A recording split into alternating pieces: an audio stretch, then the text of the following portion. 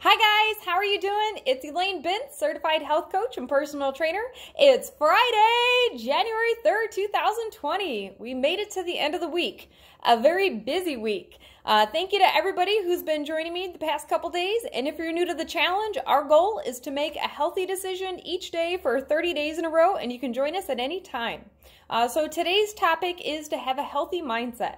So a healthy mindset has a lot more to do with the way you think than just diet and exercise alone. So for example, it is important that you are kind to yourself. Anytime you're deciding to do something that's new, it takes time to get to where you're going. So please be kind to yourself. Whether you're trying to lose weight, gain muscle, run faster, jump higher, please be kind. It is a process. Everything takes time.